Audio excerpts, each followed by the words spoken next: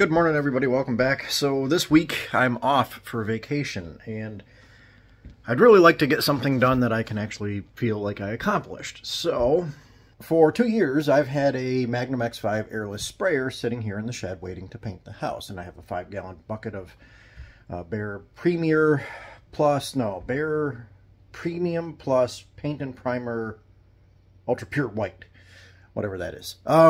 $200 a 5-gallon bucket, though. I know that was not a fun purchase. Anyway, that said, I want to start painting the house. So we need to load up all our goodies in the car. And I even bought wand extensions. And yeah, we're going to head over, so I'll see you over there. And then we'll talk over, well, not just what we got to do to get this thing painted, but how poor it's going to be. All right, so we're over here in Oxford, we're over here at the house, and if you haven't seen it, it needs some work. So I want to show you a couple of the things that we're running into as far as when we go to paint this thing. So now some of this stuff will flake off. You can see that with my fingers. Now there's other places that are so hard you just can't get it to come off very easily. So that's a thing.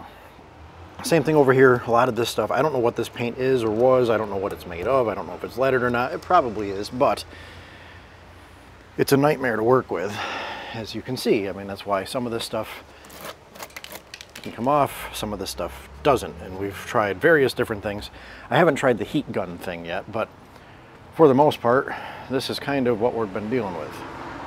If we look at the house from this side, this is the side that everybody can see coming down Main Street. And you can see how bad the paint is here. Now, obviously, there's not much paint there, but it's because it's, you know, is what it is. Same thing over here. It's a very dark and dingy. We had a lot of mold stuff up there that we had to scrape off and whatnot. So the idea is we want to just throw some paint on this. Something. Get some paint on here somehow just to brighten it up a little bit. But we have things like this we have to figure out how to get off. This is hard mounted to this. I can't really pry it off because it'll pull the siding down. I didn't bring a bit with me, or a crowbar even, but we're gonna need to try to get these keyholes out of there. I don't know how you do that. Likewise, we can cut all the wire down. We'll have to do that because we don't want to just keep it there. I also have to get my camera off, which is great. And then if we come over here, this canopy over top of this doorway, well, that needs to come down. You can see right here, it's already kind of starting to fall off in multiple places. It looks like it was lagged in at some point, but that's kind of backing out. So we're just gonna take this whole thing down at some point and we're gonna remake it. Obviously, that needs to come down before we can put some paint on. We have to kind of cover up our windows for the most part. Now, a lot of this stuff here, we've got to do some, you know, hand brushing. A lot of this stuff has to get done. And then this one up here as well, we're gonna pull that off, I think. That one is actually really solid. Maybe we won't pull that one off. But again, we got lots of wires we gotta get rid of, cut off. So what does that mean for us? Well, that means that we need to worry about a few things. We have to get a ladder out that will reach up to cut the wire. Now, I have one of them laying back here and that's perfectly fine. However, I wasn't thinking ahead when I got to the camera. It smells like a cat's been out here. When it comes to the camera, I had a long extension ladder, and I have that ladder. It's on the other side of the house. It's also a bear to put up and move by yourself. Unfortunately, I think that's the ladder I have to use to get to that camera. I'm pretty sure that's what I use, and I don't think any of my other ladders are quite tall enough. I did have a ladder over at the house that I could have brought with me and I should have brought with me. It's an extension ladder. I don't think it's quite as big as the other one, but it's certainly a lot more manageable. I should have brought it. I didn't. I should have. So maybe the camera will be the last thing. We're not painting today, obviously. We're just going to work on stuff. We also need to go inside and see if I have a scraper inside. All right. Well, we're getting there. Got the big ladder up. That was less fun. Although I did learn a new trick to getting it up. One of the problems I've always had with it is you lay it down, you put the feet on the ground, you try to lift the back end up so it goes up, but then we hit a balancing point and then it suddenly starts going all a kilter. And usually what will happen is the bottom of the ladder that you're walking towards as you lift up from the top, walking hand over hand by rungs, eventually the feet lift up, you lose balance, and then everything starts kicking everywhere. Which is exactly, those don't look like 25s now that I'm here. Fuck. If I just brace the bottom of the ladder against the basement of the house, right down there, I can stand it straight up, basically straight up the side of the house. Now obviously I've got 1.5 feet of overhang soffit, but once I've got it basically straight up, I can lift up and walk the feet of the ladder backwards away from the house, and that actually worked. Going down might be a little bit more of a challenge, only because it'll be harder to keep the that's what I'm looking for, harder to keep the feet planted against the side of the house. In theory it's the same operation, but anyway, I got the camera down. I just have to get the bracket off. Really would like to find my scraper and start that, but since I can't find my scraper right handy, I'm going to shift gears after I get this bracket off, and we're going to take a look at this porch thing, because that has got to go. Yeah.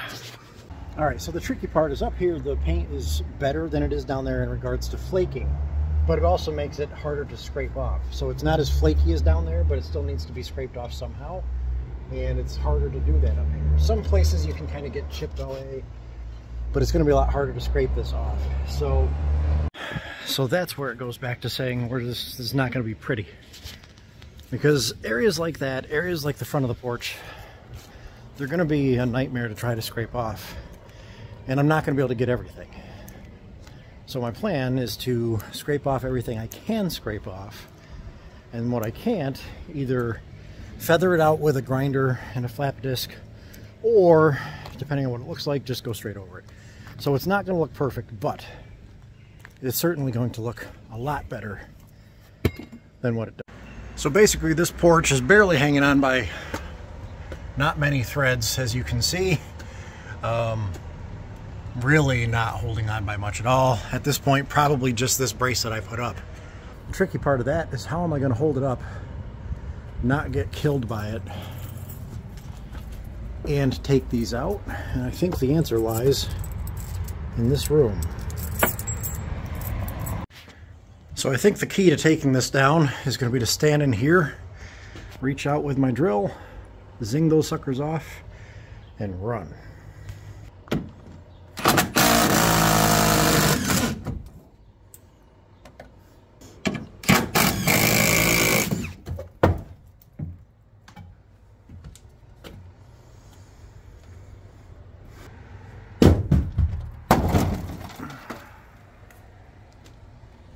Cool. Let's go get a pry bar or something. Knock that thing out. Well, I apologize for not getting the theatrics, but it's down. So now we're back on the go find a scraper mission.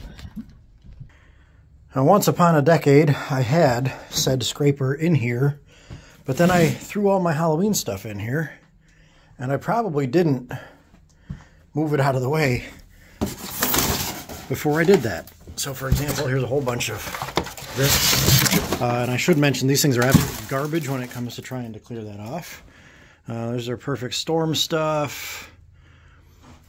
I'm pretty sure it would have been over on this side if I still had it.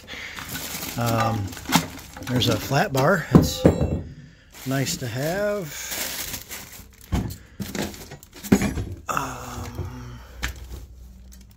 Extension cord wrappers.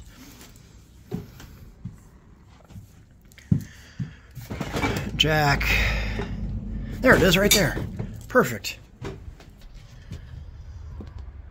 One thing I used to do with this scraper is I would sit out here and I would pick away in here, trying to scrape this back.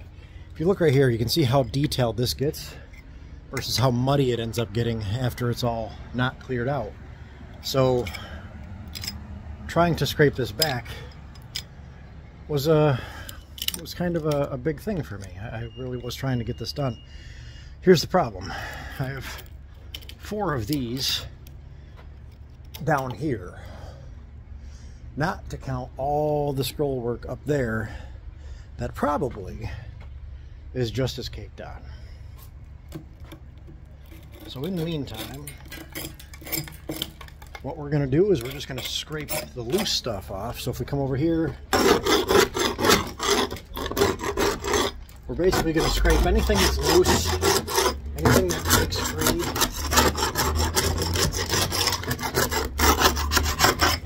That's what we're going to scrape.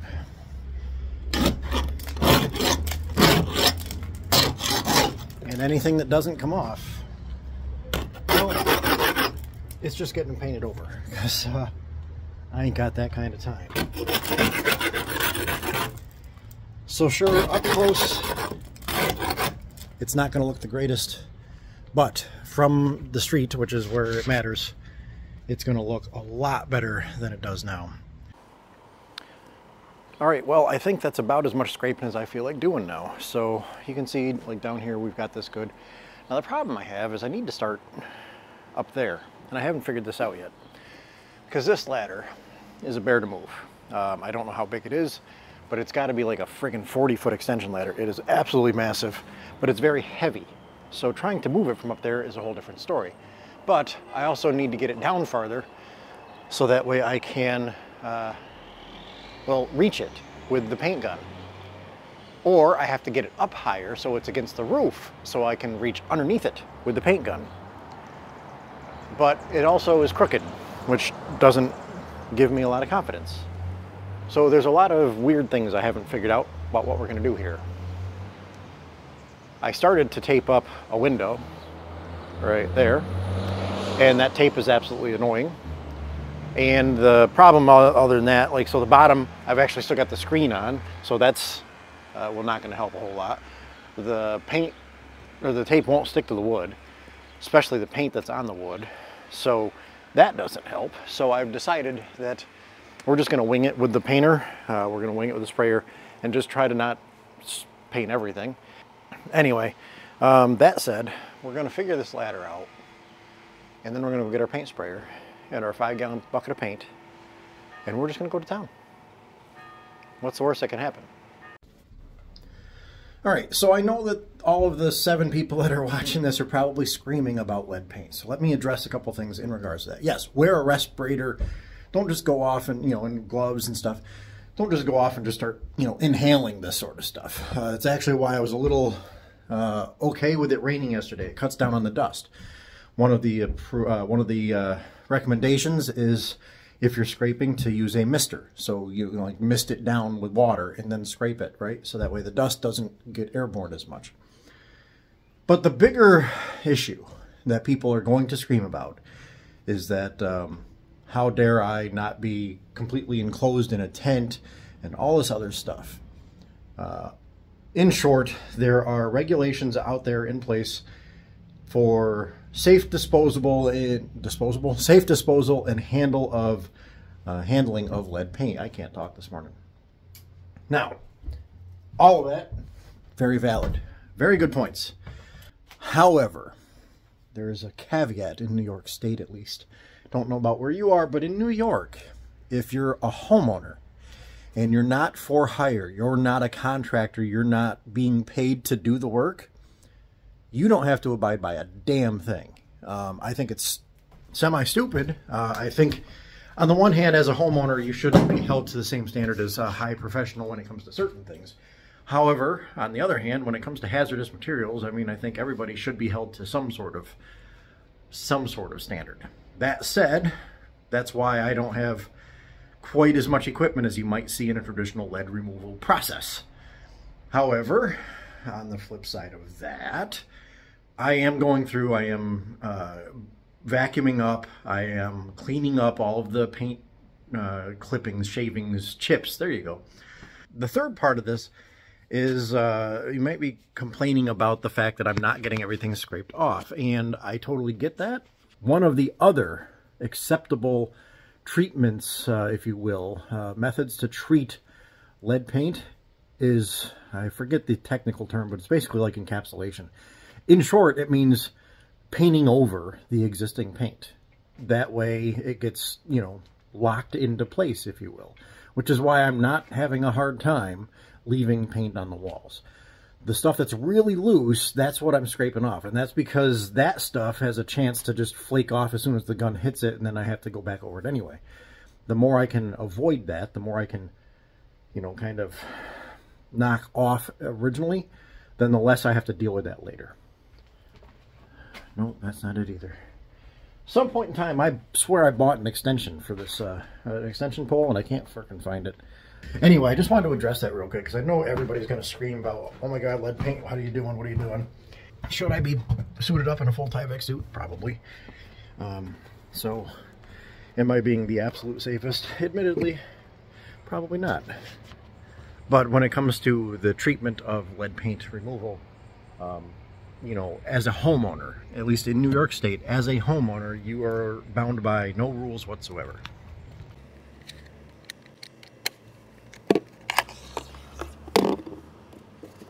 All right, let's go get the generator on. And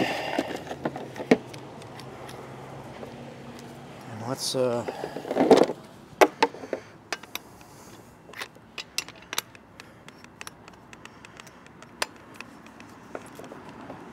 stir up some paint.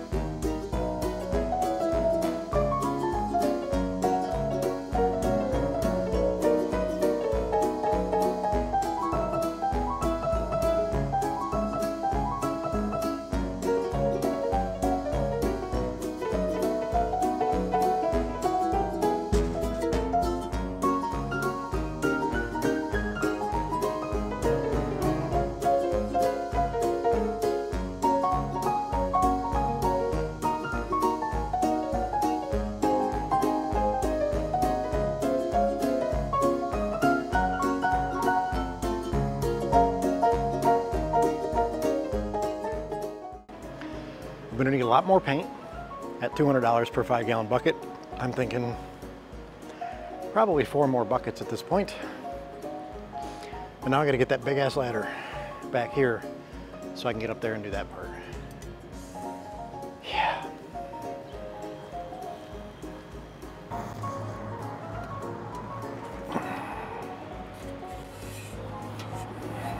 Should also mention there's a power line behind me.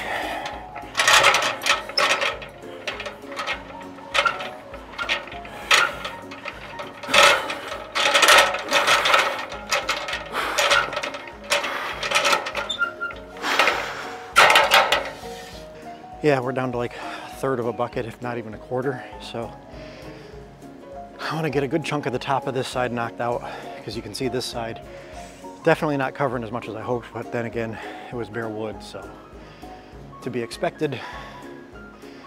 So I'm gonna real quick hit that, and then we're gonna go up, get as much of the top done as we can before we run out of paint.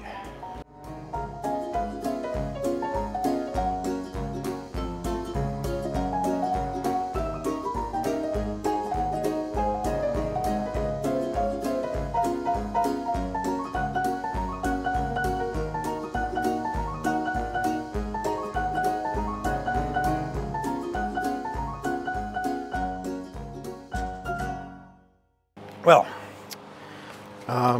as much fun as that was, and to be fair, that's actually not the hard part. I gave up caring about the windows. We'll scrape that back off later. Just I got no patience. And overall, though, it's whiter, which was the goal. But this one side took that entire 5-gallon bucket of paint, and we didn't quite finish.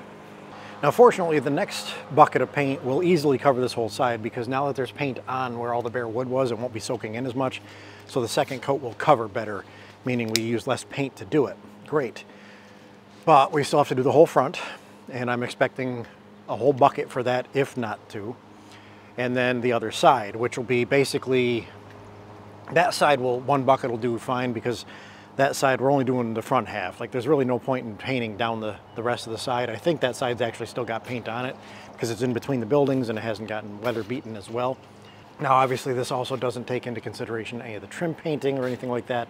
And stuff like the trim, I really am gonna go back through and we're gonna scrape it back down to bare and then repaint it.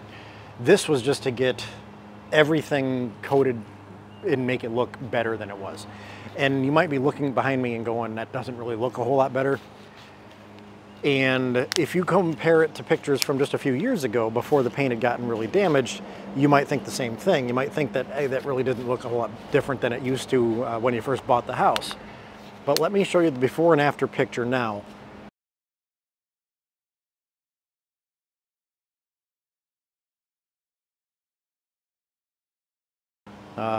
It's definitely a lot better than it was. I still need to find an accent color that I like, and I need to find more money so I can go buy 3 more buckets of paint at $200 a pop.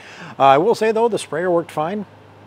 I could see this being perfect. I mean, this is a big house, and I could see that being easily adequate for a home DIYer, and it would do a lot better if you did the proper prep work and not what I did. So now, it might also seem pretty wasteful to drop hundreds and hundreds of dollars on essentially temporary paint, because if we do want to go through and do this the right way, you have to scrape and sand and all that stuff.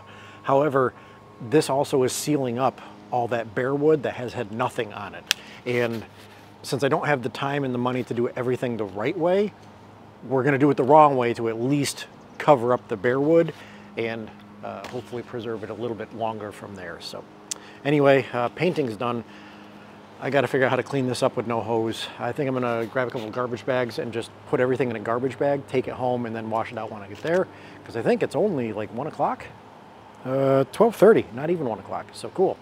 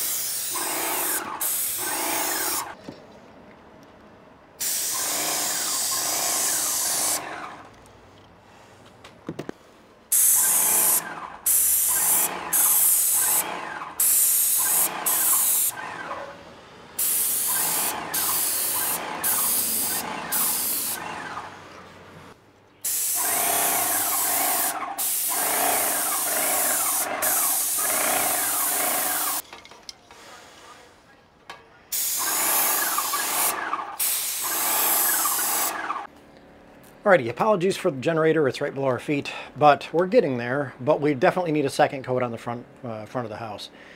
It's starting to kind of show through a little bit of the tinted yellow, so if I stand back and I'm looking and I'm comparing the pillars, which I haven't painted, to the house, which I have, I'm not seeing a difference, and I mean not as big a difference as I should be seeing. So we definitely need to let it sit for a few minutes, so we're going to give it a little bit. I'm going to go grab a couple other things, get it done. Probably grab the chainsaw or something and just do some other stuff. Come back and then we're going to hit this with a second coat and hopefully that brightens it up quite a bit. Alright, so we're just sitting here painting some railings. I wasn't going to originally, and honestly, truth be told, I'd rather not have them at all, and if I did have to keep them, I'd rather they've been black. But as it happens, you kind of have to, per code, keep a railing on your porch. So I can't really take it down, at least not yet, until I've got something to replace it with. And the flip side of that is I don't have any black paint. So I can't really redo it in black, which would have been ideal. So in the meantime, I just happened to hit one of them with the spray gun before I ran out of spray paint. And figured, you know what, heck with it. And when I mean heck with it, I mean, yep, let's run out of spray paint 2 railings in, leaving us to hand brush the entire rest of the railings. I'm almost done though. I've only got about a couple feet of this one left, and then that's it. And then we'll clean up the front porch as best we can, and then go take a picture. So, see you in a bit. Now, if you remember, the whole point of this was so that when we walk around this corner, it's supposed to look more presentable. So, now that it's done, I'm going to turn the camera around, we're going to walk around the corner, and we're going to see what it looks like.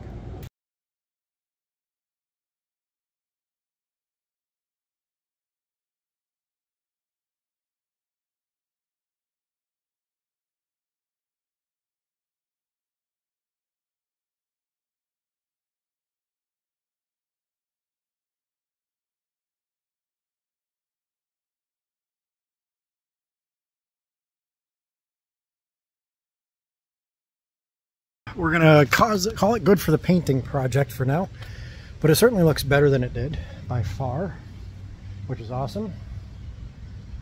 A couple things of note. One is the front definitely needs a 3rd coat, only because the side didn't have paint on it, and the paint that was on it was white. So that made it very easy for this white to blend with that white or just be above it.